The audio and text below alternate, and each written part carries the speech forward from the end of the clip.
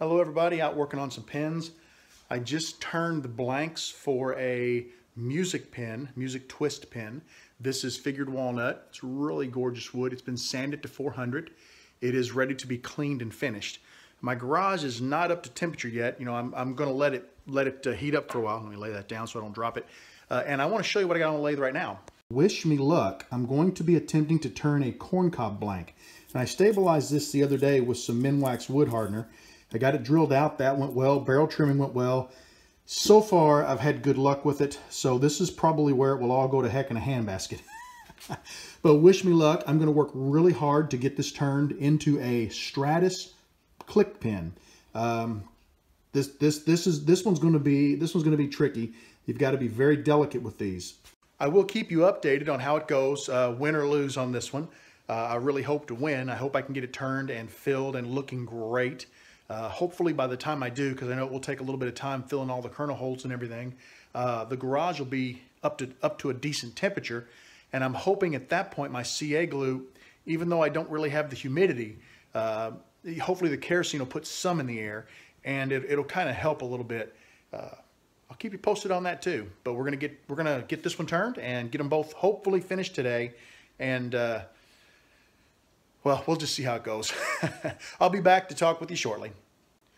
Well, let's talk about how the corncob pin went. Exploded. The corncobs I have are a little over 2 years old, and I think they're just really, really dry. The first one exploded, so I've got two more that I just glued up and hit them with the activator, so I'm ready to take them over to the belt sander and sand them down flat. Then I'll get them back on the lathe and see if maybe I can get one of these babies to work out. Well, took two more attempts, but I think I might have the corncob pin or corncob blank turned. Let me show you what it looks like. It's still a little bit damp from the denatured alcohol, but it looks really good. There are no holes, no gaps. I am waiting for the DNA to dry, and as soon as it does, we're going to start putting a CA glue finish on it. Now, I am worried still about the humidity in the shop. It's warm in here. It's probably about 70 degrees right now, maybe 71 degrees. I don't have a thermometer. I need to get a thermometer out here so I can keep track of that. I'll pick one up at one of the big box stores. But hoping that this kerosene heater might have helped a little bit with the humidity.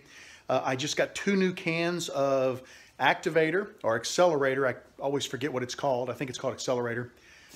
I'm going to try to use that sparingly, only if I have to, because if you use too much, I find that you get some hairline cracks in your blanks. So we're going to give this another 5 or 10 minutes to dry, and when it looks like it's a uniform color all the way across, and I feel like the DNA is completely evaporated, keep your fingers crossed, we're going to put some CA on it. Wow, that was a lot of work. I had 3 corn cobs that were long enough to become Stratus pins. And let me show you what happened. The first one had a little bit of blowout while I was drilling it for the 3/8 inch tube. So that one didn't work out. The second one I was able to drill and glue, but as I was turning it, you can see I had a little bit of blowout on the end. That was kind of a bummer.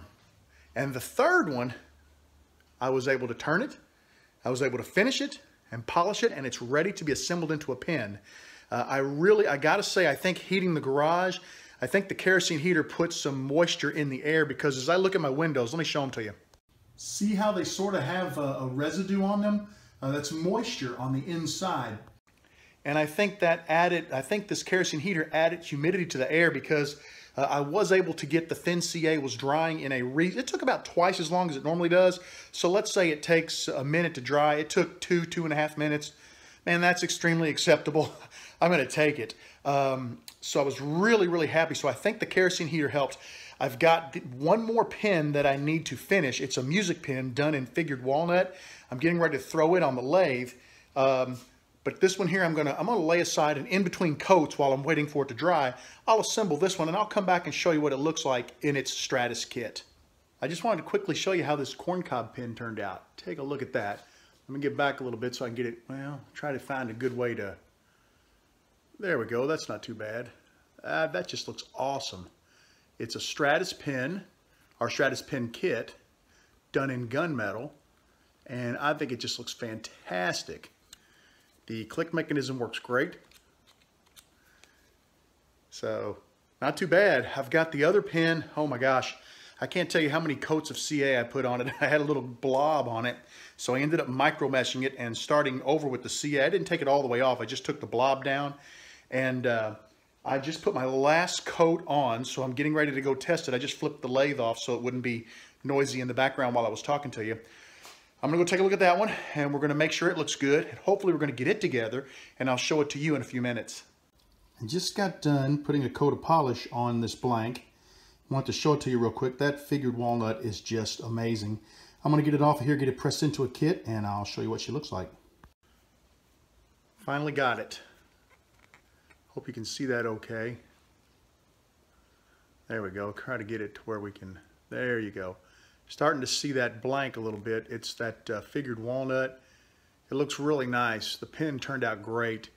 It was a bear getting the finish on it. I'm sitting here looking at the other pen thinking, man, I might just need to knock that thing apart and redo it.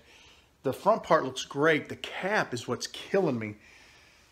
So I think I'm going to take it apart and try to get a better finish on there for this guy, because this one turned out much nicer, and I don't know. We're just going to see what we can do, but I think that's next. I'm going to go ahead and end this video. I appreciate you hanging out with me. I know this has been a tedious, long video, but thank you for sticking around, and come back and see me again real soon.